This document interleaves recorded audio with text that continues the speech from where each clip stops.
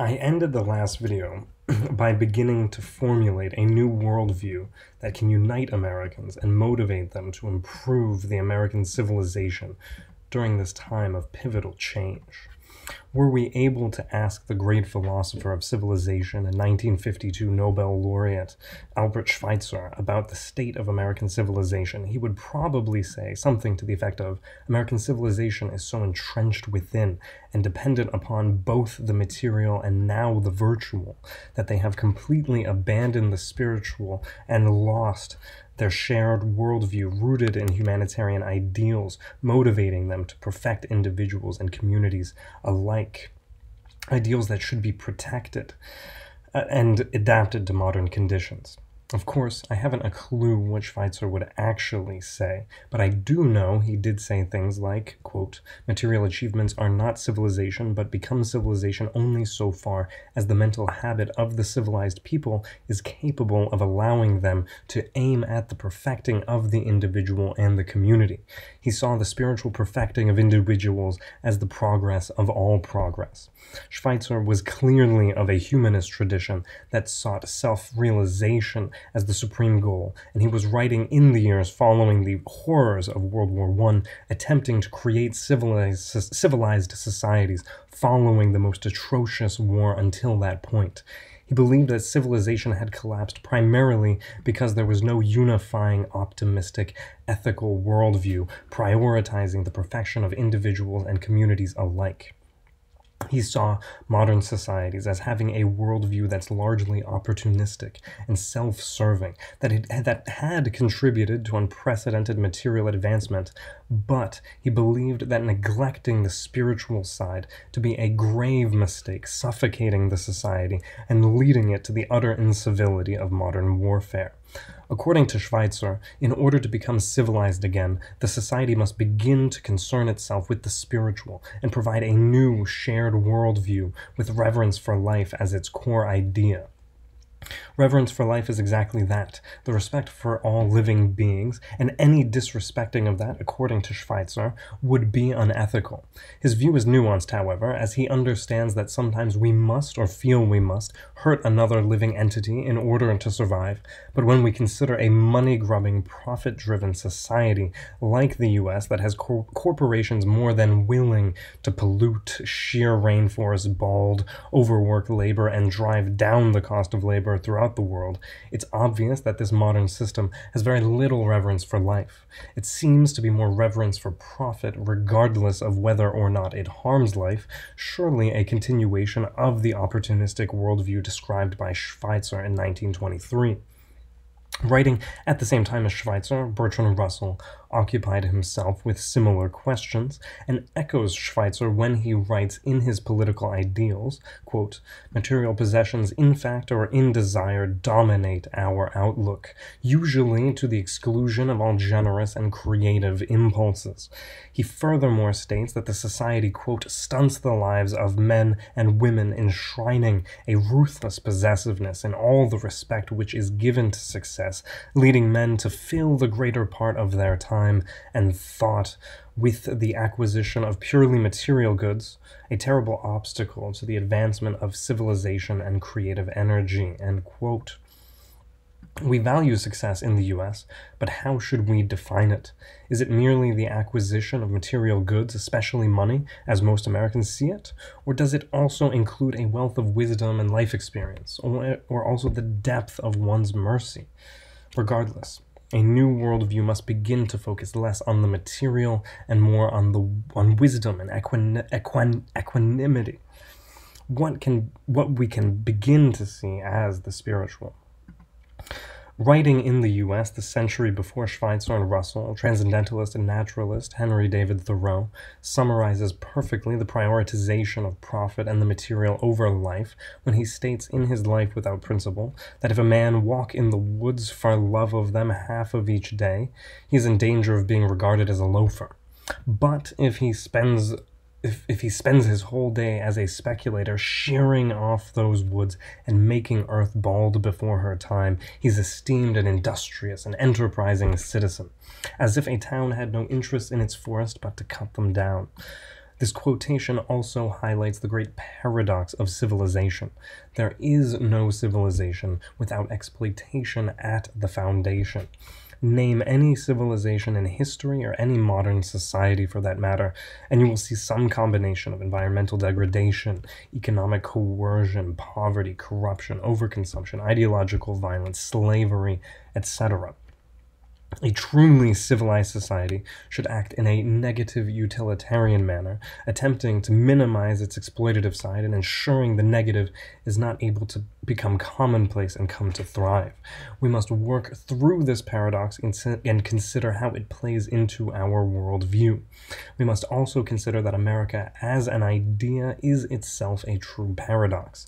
Depending on where you are in the world, merely uttering America evokes pride and devotion among some, and bitter hatred among others.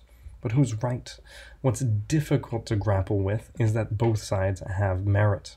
The United States historically has contributed astoundingly to progress in governance, science, technology, etc., so its positive role cannot be denied. However, based on everything I mentioned in the initial video and everything you see happening at home and abroad, can you deny the negative impact?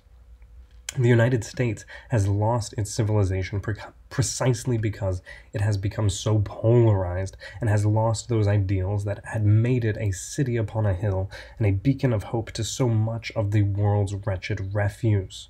I speak today to attempt to suture the wounds that keep this country so deeply divided. Our loss of civilization is reflected in our hate-filled rants we spew, in the verbal and sometimes physical abuse we commit against one another in the name of one ideology or another, and profit is a goal regardless of how it is made, even if it may devastate entire communities through waste runoff or automating and outsourcing. The people profiting largely don't seem concerned with the plight of the many, even though the many suffer due to the fiduciary responsibility and economic models of fragilistas in power. When writing about the nascent nation that was the US in 1835, French philosopher of democracy Alexis de Tocqueville lauds the Americans for their enlightened selfishness compared to the pure selfishness of Europe. When discussing American individualism, he writes that, quote, "I do not think on the whole that there is more selfishness among us than in America. The only difference is that there it is enlightened, here it is not. Each American knows when to sacrifice some of his private interests to save the rest. We want to save everything, and often we lose it all." And they sure did some 80 years later during the First World War, but I digress. It's safe to say that we have lost our enlightened selfishness, with it retrogressing into the pure selfishness of imperial Europe. We must regain the enlightened aspect if we want to have any chance to restore the civilization. We must also re-examine individualism itself and what form we want to exist in this country that was once celebrated for its individualism. Do we want the classical form of the Scottish Enlightenment that Tocqueville ultimately alludes to with the term enlightened selfishness, or the atomic individualism of the French Enlightenment that believes that consequences are not important as long as the individual's liberty is not impeded? Consider it simply. A classical individualist who smokes will refrain from smoking around those who don't like it, whereas an atomic individualist will not care about the other's feelings and smoke no matter what. It seems as if the classical individualism that had made America great, and it was the classical individualism that had made America great, and it's the atomic individualism currently ruining it. So now, let's actually begin to rein everything in and construct the worldview, which is a conceptual scheme of ideas and values that influence how we interpret and interact with the external reality. It is ultimately our intellectual orientation provided largely by the world around us that helps us to understand the world, ourselves, and others. Of course, biological factors play a role, but it's also important to remember that humans have evolved in order to adapt to their environments. That's how a baby born in the US can grow up in China speaking impeccable Chinese, how a child taken from a hunter-gatherer group in Amazonia can come to be a successful business person in Sao Paulo. Worldviews help people to navigate the world around them and make sense of and interpret what they experience. It is our little approximation of and defense against the constant state of ignorance in which we all dwell. Worldviews serve as part of the unconscious foundation or background of our thought, affecting how we interpret and act within the world. It's why we react negatively to some ideas and positively to others, why people are motivated by some combination of money, family, productivity, creativity, and truth-seeking, and others different combinations. The ideas, knowledge, and values of our worldview shape our interpretation of the world and drive our motivations and decision-making. We cannot act in the world around us in any meaningful way without a worldview. Worldview construction is the work of philosophy, and myriad worldviews have emerged throughout human history. The Taoist worldview, for instance, emphasizes living in harmony with nature and cherishing nature, and a contrast to the prevailing worldview at the time that, according to Lao Tzu, encouraged status-seeking, covetousness, and a turning away from the Tao, or the way of nature. The Universalist Christian worldview, much like the Stoic worldview, treats members of outgroups the same as those of the in-group, seeing everyone as children of God. It discourages violence and encourages people to live simply, free from material desire, so that they may earn everlasting bliss in the afterlife. Such a worldview leads many to devote themselves to the improvement of others and the world around them, but bastardized versions of it have led to heinous violence. The task here today is not to discard or to discredit old worldviews at all. As a student of the perennial philosophy, I believe that this new worldview must be born of great ideas from the past that are in line with any worldview advocating peace and harmony, like the Taoist or the Christian ones. After all, God likes loving atheists more than spiteful Christians, or does he not love us all the same? Moreover, as a student of philosophy and science, I understand the importance of facts and knowledge and how they impact our behavior. This new worldview, if it is to be successful, must combine the humanitarian spirit of religion with the rigorous pursuit of knowledge, understanding, and wisdom inherent in philosophy and science. Most importantly, that humanitarian spirit must have the ideas of reverence for life and a few others at their core. So instead of keeping the idea of worldview general and abstract, let's bring in the work of Leo Apostel to give it some scaffolding. He sees a worldview as an ontology, or a descriptive model of reality. It is the amalgamation of all of our language, knowledge, belief, values, and biochemical predispositions that have all been internalized and serve as the unconscious basis of our interpretations of the world, motivating our behavior. He asserts that a worldview should do 6 things. First, it ought to have an ontology, explaining the world to some capacity. A worldview is not necessarily correct, though it purports to be. For instance, a scientific worldview sees humans as resulting from a long process of evolution, whereas some religions have stories of anthropogenesis that completely contradict evolution. Regardless, the worldview being begun today needs nothing of such talk. Moreover, Apostel says that a worldview must have a futurology, or a prediction of where a particular group or humanity as a whole is headed. Some see humans as tumbling toward an apocalypse, whereas others see that we have reached a sort of teleological zenith and are at the end of history. Apostel further states that worldviews must have values, must answer ethical questions about right and wrong and how to act, what we can call an axiology. When we see a large group of people suffering, your worldview determines how you respond. Will you try to help them, try to profit off of them, or look at them apathetically, or even schadenfreudenly? This question leads us to the 4th part of Apostel's formulation, which is praxeology, or a theory of action. How can we best employ our ideas and act in accordance with our values and also achieve our desired goals? The values and praxeology are largely guided by the worldview's epistemology, or its theory of knowledge, the 5th part. What does the worldview accept as true and false? How should we treat new knowledge, especially knowledge that comes to conflict with what we believe to be correct? For instance, at one time, the Catholic worldview entailed geocentrism, or the idea that the sun revolves around the earth. Such a fact served as an explanation of reality as it is. However, the work of Nicholas Copernicus challenged this belief, and heliocentrism has since become part of the scientific worldview.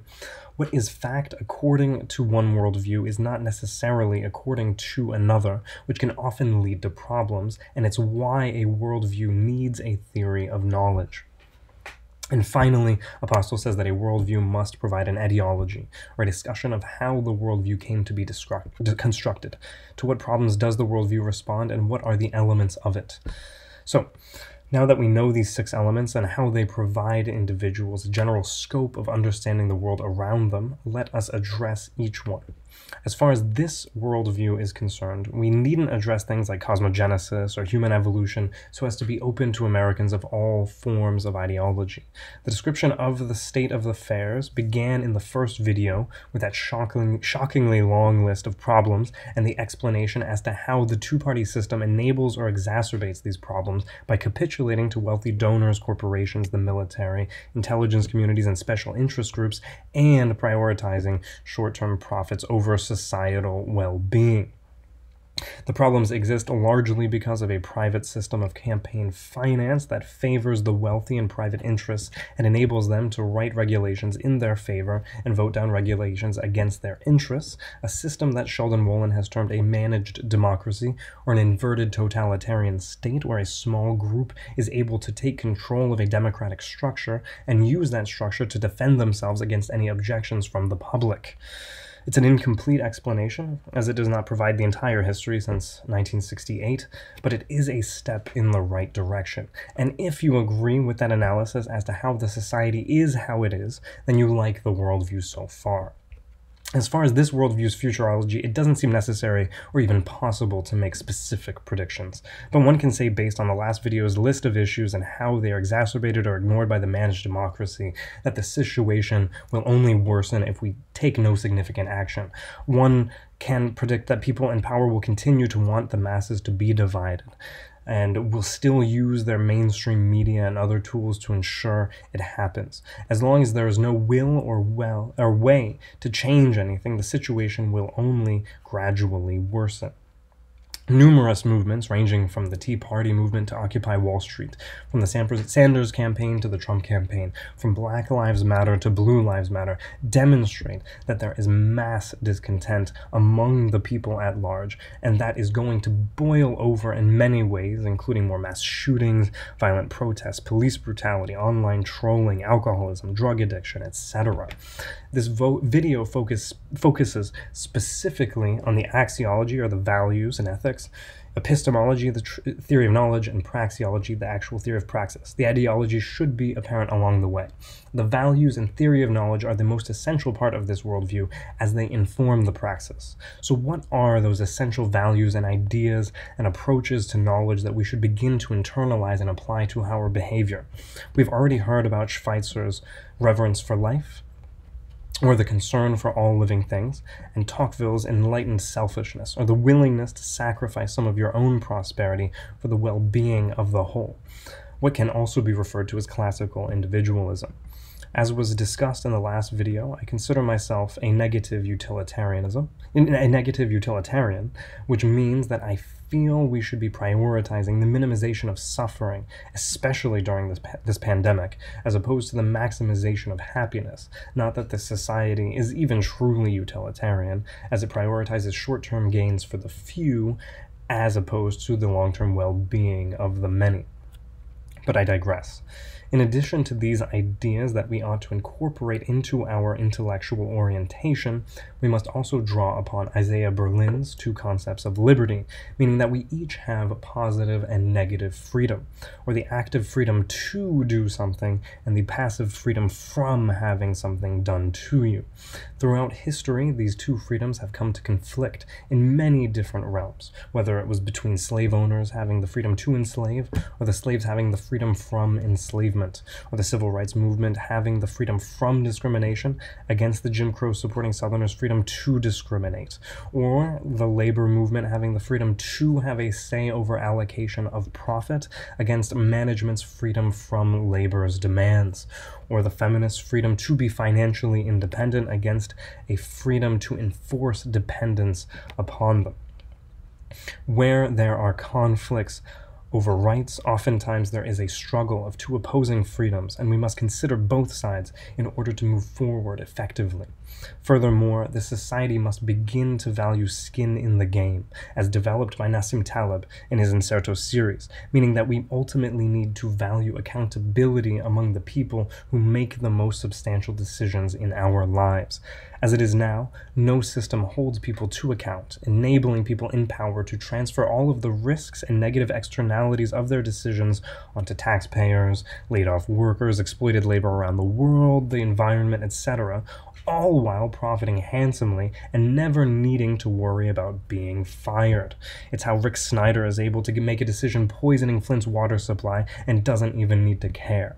How American liberals and conservatives alike have been able to profit off of the deaths of millions in numerous countries around the world during the War on Terror, and how big pharma execs have made untold millions off of mass opioid addiction throughout the country.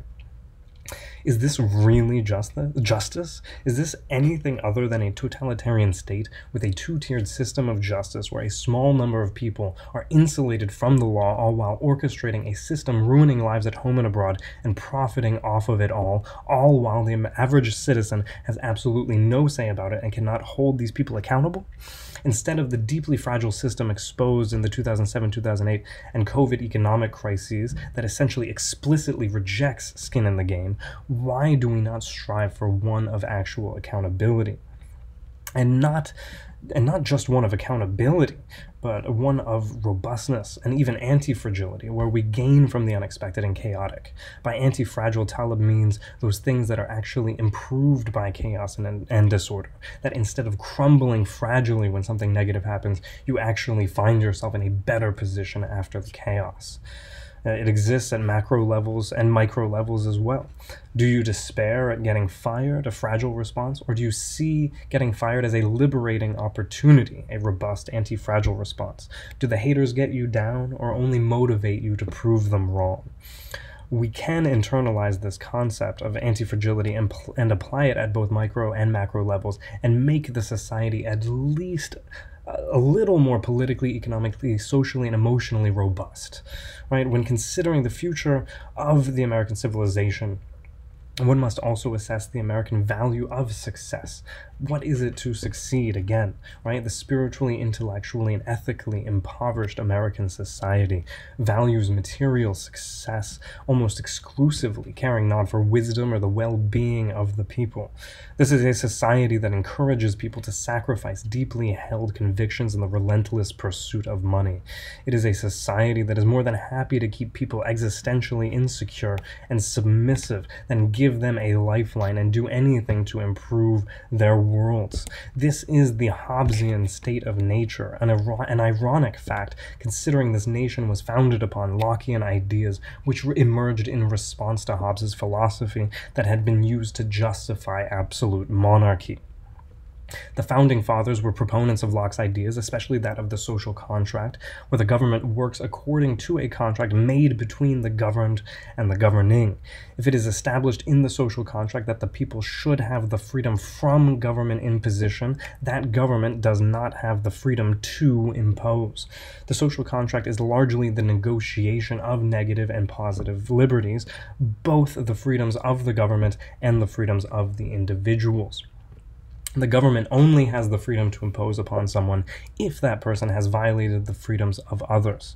This stance directly opposes that of Hobbes, who believed that human nature was brutish and warlike, quite unsurprising when you consider the context in which he wrote, leading humans to require a leviathan government that essentially controls all aspects of their lives, proffering them little, if any, freedom. Locke had a more nuanced conception of human nature, feeling humans to be neither inherently good nor bad, instead believing that each individual is a tabula rasa, written on by the environment and culture. If the society has faith in the people and treats them well, they will be a decent people, just as if it treats them as brutes, they will become a brutish, conniving people. In the US and its managed democracy, there is no longer a social contract between the people at large and those in power. And there is no system putting the people people in power's skin in the game. Instead, there's an establishment, one could even say a deep state, controlling things, being comprised of unelected individuals and policy institutes, intelligence agencies, the military-industrial complex, universities, and corporations, as well as elected individuals in D.C. They are largely kept in power by a professional class, a powerful group of New York Times and Wall Street Journal reading, MSNBC and CNN watching, NPR listening, well-educated, well-heeled, self-righteous, virtue-signaling individuals who look down upon anyone who isn't of their ilk, who defer to the establishment every step of the way. Neither the establishment nor this professional class care about public service and even laugh at anyone for advocating change. The American virtue of public service is dead, and it must be reinvigorated, just as a value of historical knowledge must emerge. All of these ideas and values are effectively useless unless people collectively believe in them and try to apply them in praxis. When ideas reach this level, they have entered what Yuval Harari calls the intersubjective layer of reality, an integral idea in both the axiology and epistemology. The intersubjective layer entails the knowledge, belief systems, values, etc. of particular groups, and it is what ultimately ties them together and enables them to act collectively. For instance, intersubjectivity brought together crusaders in Europe and the Middle East to fight in large numbers against one another. Both sides had their collectively accepted myths, imbuing divine significance upon their actions. Were their actions actually divine? Well, at the very least, one side was definitely wrong, but that ultimately does not matter because they both had very strong convictions guiding their actions. Every community has its own intersubjective layer. In fact, no community really can act collectively without it. At a basic level, there is no physical element within a $100 bill that makes it actually worth $99 more than a $1 bill. It is only because of intersubjectivity that those two are actually different. If there is no one there to believe in its value, the value ultimately does not exist in reality. Same with a concept like human rights. Human rights don't actually exist in reality unless there are people who collectively believe them and promote them. In order to gain any traction, this worldview, or at least the ideas therein, must work its way into the intersubjective layer and be channeled into productive directions.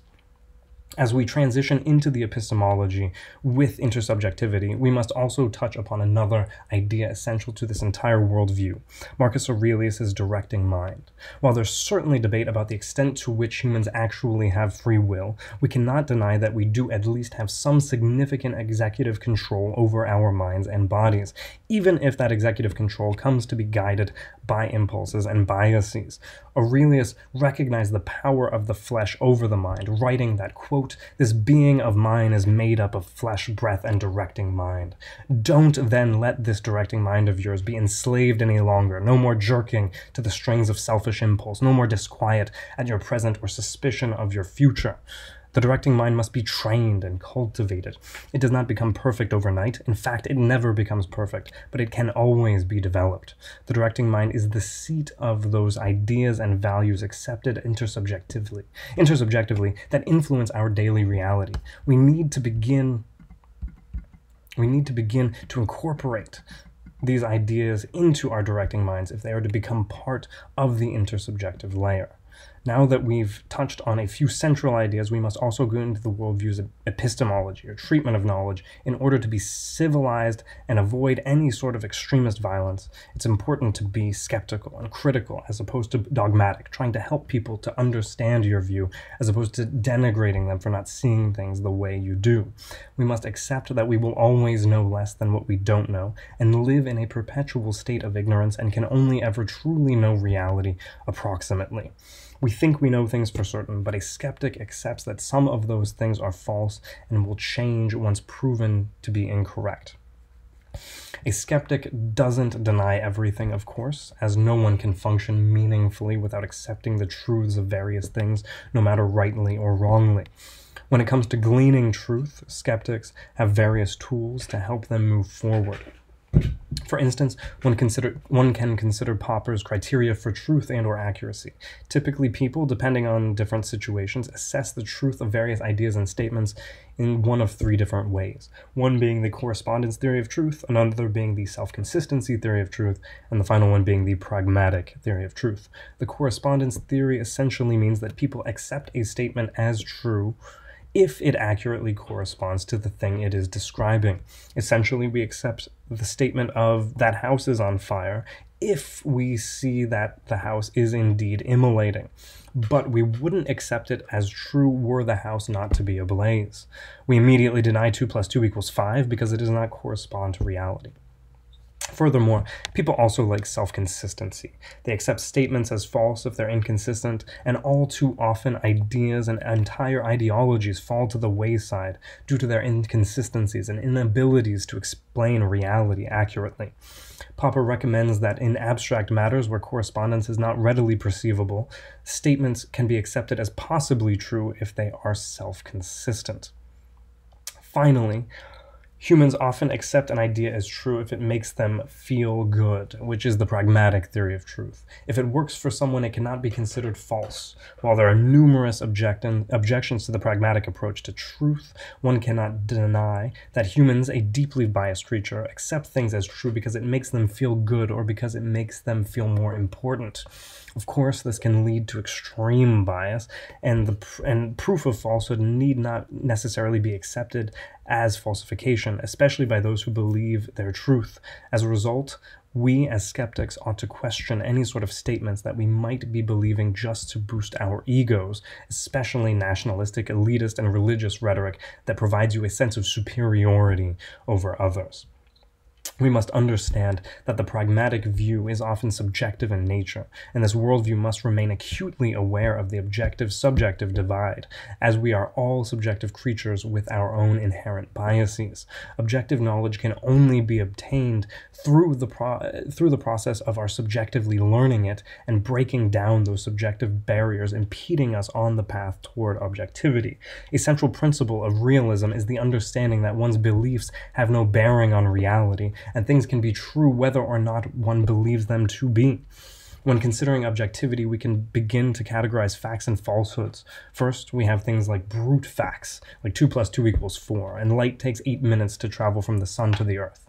These are true no matter what, but there are also institutional facts that require some sort of legal or religious system enforcing them. For instance, the statement "we are married" is an institutional fact that is only real as long as some collective accepts its validity. And of course, falsehoods are those things that have no bearing on reality. However, some people accept certain falsehoods as facts, and others accept certain facts as falsehood. In order to understand this further, we need to assess the intersubjective layer of reality again, right? It entails the facts, falsehoods, values, beliefs, and heuristics that a group all collectively accepts as true, even if they are indeed false. To illustrate this, we can draw on the Catholic-Protestant conflict, as Luther had a problem with the Catholic Church's understanding of transubstantiation, among other things. Transubstantiation is the process of the bread and wine becoming the body and blood of Christ once ingested. At the time, Catholics had a literal interpretation of that and treated it as a brute fact in their intersubjective realm that the bread and wine truly transform, whereas Luther sought a more figurative interpretation. Luther pointed out an inconsistency that altered the intersubjective layer in Europe at that time and set the stage for the rise of new intersubjective realities and more than a century of brutal warfare. We must spend much time forming our own intersubjective layer if there is to be any success. The values and ideas that I've outlined in the axiology have no bearing on reality if they are not accepted as true among a collective. Human rights are not a brute fact. They are institutional facts that effectively do not exist if there is no institution in place to protect them. We even see the workings of intersubjectivity in Nietzsche's "God is dead" statement, as Nietzsche was not talking about an actual God being dead, but the death of God within the community's intersubjective layer, as the people of Nietzsche's time were then more guided by economics and a new rise of nationalism than by the edicts of the church. Anyway, the point is that we need to start working the axiology and epistemology into the intersubjective layer of society if there is to be any success in creating a truly nonpartisan civilized worldview. If you find these ideas at all intriguing, it's important to begin incorporating them into your directing mind and allowing them to guide your thought and action. What we have here is not a dogma that should be believed zealously, but a system of observation, as any worldview is, that hopefully enables us to more deeply understand our present situations. So what can be done at a practical level? How can we bring reverence for life, interest in history, enlightened selfishness, negative utilitarianism, skin in the game, social contract, public service, intersubjectivity, etc., into a cohesive praxeology? We must consider both micro and macro levels. On the micro level, we need to cultivate our directing minds and attempt to achieve enlightenment. And what is enlightenment other than the unlearning of all the falsehood that you've accepted as fact? On the micro level, it is essential that we at least consider a new major political party, as well as a system of skin in the game in politics and finance that ensures a robust society. Let us first begin with the micro level, or the cultivation of the self and the world immediately around us, and the nurturing of our understanding of the big picture. As far as social reality is concerned, can we arrive at any more micro level than our own personal subjective experiences? While there's very much debate about whether or not we have free will, we do know that we have executive control. And here we come to the training and development of the previously mentioned directing mind, right? We are not computers that can have software uploaded into us instantaneously. The ideas I've discussed so far can only become internalized through exposure and application of them to your everyday life and your analyses of the world around you. If you're interested in what you're hearing, you're not just going to have this worldview after one listening. You should read some of the writings that I've cited through these two videos, as they will provide more details of what I'm talking about. One such means of cultivating the mind and deepening one's historical understanding comes from Brazilian philosopher Paulo Freire: conscientization. In an effort to bring widespread literacy to Brazil, Freire formulated an entire pedagogical system based around the idea of conscientization, or the orientation of oneself historically, an act of historicization ultimately, the coming to understand the historical foundation upon which our lives are based. I've tried a bit to help with the first video, and maybe a little bit right now. But push yourself and understand your own personal historical situation. If you're from a poor community, how has it come to be poor? If your family is rich and powerful, how did they ascend to that position? If you're from a hollowed out industrial Rust Belt community, how is it that your jobs disappeared? If you're from Flint, Michigan, how did your water come to be contaminated? And how could someone like Snyder rise to his position in the first place and not face any repercussions afterward? What were the historical circumstances that enabled Trump to generate so much enthusiasm in the first place? In addition to orienting yourself historically, you ought to cultivate your creative abilities and develop your talents regardless of whether they can make you money or not. We know for certain that engaging in these things puts people in a state of flow and provides them feelings of great satisfaction. They're intrinsically satisfying things that people eagerly do regardless of any reward. To draw on Russell again, so far as it lies in a man's own power, his life will realize its best possibilities if it has three things: creative rather than possessive impulses, reverence for others, and the respect for the fundamental impulse in himself. Regardless of your talent or creative inclinations, you should accept them, as repressing them will merely lead to discontent and a sense of regret at not at least having tried. In addition to conscientization and the cultivation of talents, we can consider meditation. I understand that it might not be for everyone, but meditation is in no way religious. It's ultimately the process of self-disciplining and controlling the stream of consciousness. I can speak from experience that when starting out with Vipassana, it's quite difficult to keep your mind from wandering. You've succeeded once you're able to control your stream of consciousness for even a minute, let alone 5. But just as with any skill, the more you practice, the easier it becomes, and you find yourself going 5 minutes with these, and eventually 10, and so on, and so on. Now, I'm not saying you must meditate, but it's worth trying, as it can be helpful for developing self-discipline and focus, and one can even counterintuitively use the methods of Vipassana for another exercise for the directing mind: contemplation. Start out normally by focusing on your breath, but unlike orthodox Vipassana, let your mind wander and see what direction it goes. It's great to read a stimulating text before this, even open your eyes and write down your thoughts, or follow a long train of thought until the end. It's one way of putting yourself into a contemplative flow state. We should also ultimately cultivate emotional robustness. Based on all the triggering, name-calling, and trolling online, it's obvious that too many people are way too emotionally fragile, and retreating into our own bubbles only makes us more so. It's important to understand why you're being triggered, and don't try to avoid it and insulate it. Attempt to overcome it. It really is imperative to ignore people who are deliberately trying to get a rise out of you, for instance. Sometimes when you're triggered, you're justifiably angry, but that doesn't justify responding angrily. Other times, someone's behavior might trigger you because something about it reminds you of something you don't like about yourself, an act called projection. It's important to identify when you're justifiably angry and when you're just hypocritically projecting. I'm not saying I'm above it all either, but I'm working on it. One inherent bias that we really should use our directing minds to overcome and increase empathy is the hot-cold empathy gap. We all have it, and it means that we often act very differently in an excited hot state than we say we would while in a cold state. Essentially, in a cool, calm state, we often say that we would act very differently in a hot state than we actually would while in that hot state. To illustrate this, consider the retrospective vilifying of everyday Germans during the Third Reich. Many people ultimately say that more Germans should have stood up to resist the Nazis. Now, they might be right, but it's very easy in a cold state here at home, now with the luxury of knowing all the historical details, to say that you would have stood up against Hitler had you been a German at that time.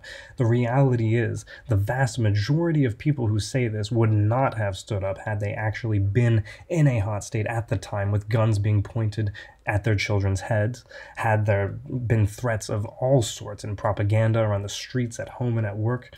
The hot-cold empathy gap demonstrates that we ultimately have two selves: an experiencing self and a remembering self, to draw on Kahneman. The experiencing self corresponds to the quick, intuitive, type 1 thinking of the dual process model of thought. The experiencing self is the one that is in the moment, actively experiencing everything around. The remembering self, however, corresponds to type 2, or the effortful, deliberative thinking that we also do. The experiencing self is in the moment, whereas the remembering self narrates our experience. It's important to remember that these are often misaligned. We need to work to guide our directing mind in a productive direction, meaning aligning our experiencing and remembering selves. Now that we've touched on a number of micro-level things, we can address a few macro-level things to think about. I understand I've already gone a bit long here, so I'll keep this section brief and develop it in subsequent pieces. People complain all the time about how young people only complain about how bad things are and never actually try to effectuate any change. Far from the truth, young people have been integral parts of the Obama campaign for change, the Occupy movement worldwide, BLM, the teacher strikes in Wisconsin and West Virginia, the Sanders campaigns, the Fight for 15, the Keystone Pipeline protests, the Youth for Climate movement, and wildcat strikes and other forms of protest during COVID, among other things. And they've been completely stonewalled every step of the way. To say young people only complain and do nothing is to effectively admit that you haven't been following social or political trends of the past decade or more. That being said, now for some solutions. Importantly, there really must be more political parties. Even in an ideal situation, it is impossible for two political parties to adequately represent more than 300 million people, and our situation is far from ideal. So the health of the society really does depend upon new parties representing the needs of the public forming and then joining in coalitions against the two-party duopoly. The two parties have engendered a spirit of a lack of cooperation, but these new parties can encourage working together and forming coalitions to overcome the stagnation that's been occurring in Washington for decades now. And they needn't necessarily be parties with huge platforms either. One potential way to unite people would be to create parties focused on single issues around which a large group of Americans can coalesce. One could make a party for healthcare for all, and one for campaign finance reform that dissolve once the mission's accomplished. And we also are seeing the formation of the movement for a People's Party, with a number of notable backers and a really comprehensive platform that certainly seems promising at the very least. Regardless, the US does not need one more party, it needs at least a few more, and hopefully at least one will be negative utilitarian in nature, as the MPP seems to be. The conditions have been ripe for a third party since at least 2016, and Americans are ready. In addition to new political parties, we can also consider a form of entrepreneurship that's more affordable than standard business building. I'm talking about the idea of worker self-directed enterprises, WSDEs, as discussed by Richard Wolff. This kind of enterprise entails every worker, managers, and laborers alike owning the company. All the members of the enterprise are their own board of directors, giving labor a significant say in the direction of the company. It's not some abstract idea either, as WSDEs and other worker co-ops have had success in Cleveland, Madison, Oakland, and Seattle, and countries around Europe. I'm not proposing converting all existing businesses to WSDEs at all, but this could be an effective strategy at local levels to help people overcome hard times. It's simultaneously a micro and macro solution. Entire communities can pull together to make enterprises within their communities. This model can be used for any kind of small business, and small business owners looking to retire can actually sell their businesses to their workers if they so desire. Other promising ideas about micro-level solutions can be found in Mark Blythe and Eric Lonergan's Angrynomics, where they discuss the ideas of sovereign wealth funds, dual interest rates, and carbon taxes, among many other things, to set the ship aright. They base their proposals on a lucid analysis of the history of capitalism, explaining how the government was able to extricate the US from the first major crisis of capitalism during the Great Depression, and how the government is ill-equipped to do so now. At a macro level, we can also consider the work of Piketty and his proposal of a global wealth tax, an extremely difficult task, however, considering the power of the nearly $1 trillion tax haven industry. And this money is not productive. It is not circulating within the money supply of the society. It is in fact removed from the money supply and kept hidden and stagnant. Taking on this industry is a Herculean effort, and regardless of his wealth tax potential efficacy, Piketty's work demonstrate that there's more than enough money circulating both in the US and in tax shelters to transform the state of affairs around the world, not just in the US. Regardless, at a macro level, we really need to consider how to make a system that puts people's skin in the game, as there are too many people in power, what Taleb calls fragilistas, who consistently engage in crisis-inducing behavior while maintaining their positions of power and wealth. I really don't know what the system would be offhand, but I recommend reading Taleb's work and very much encourage you to read through his ideas and consider how to make yourself more robust and even anti-fragile as an individual, as well as how to make the society itself more robust and even anti-fragile. The improvement of the individual and society alike requires collective effort. As you can see, there's a lot we can do. There's no reason to feel entirely hopeless about the future, as there are many things we can do at both micro and macro levels. We have within our means a productive manner of moving forward and should consider the various ways that we can cultivate our directing minds and participate meaningfully in one or a few macro projects. These movements to ameliorate society cannot be about one individual or group unless that group is the US or humanity at large. I do not see tribalism as necessarily bad at all, insofar as a group of a particular identity peacefully unites to fight for a particular cause that improves their particular situations. Tribalism can be productive when channeled in the right direction. While it's important to understand and care about the groups to which we specifically belong, it is also essential to consider that we all belong to humanity as a whole, especially since humanity as a whole has such a significant impact upon ecosystems throughout the planet. We must all spend time reflecting upon ourselves and the world around us, thinking through our relation to the external reality and what reality actually is. We all have consciousness, and that is the common ground that we as humans all share. I know that the process of salvaging the American civilization, if it isn't impossible, is at best gradual, as it necessitates that we go against our tribalistic nature in many ways. But if we come to acquire our collective voice and go to the powerful with a concrete plan to transform the society into one that embodies the humanitarian ideals upon which it was founded, at least we can make it seem like the goal is possible. That great figure Jesus of Nazareth said to his followers that he came to them bearing a sword so that they may slay their families. Did this non-violent sage preaching peace actually advocate slaughter? Of course not. Such a statement must be interpreted figuratively. His word of peace and harmony was the sword meant to slay traditions that justified selfishness, decadence, and violence against outsiders. Is it not high time that we slay some ideas that hold us back as a society and a species? Are we just going to sit there and take it all as the system manufactures us to do, to be the easily manipulated masses that Hume describes? Or are we going to take up the powerful arms of ideas and battle against ideas and attitudes that hold us back? Let us spare a moment to sojourn within our minds and reflect upon the ideas discussed in this essay to see if and how they can be used constructively to improve the human condition.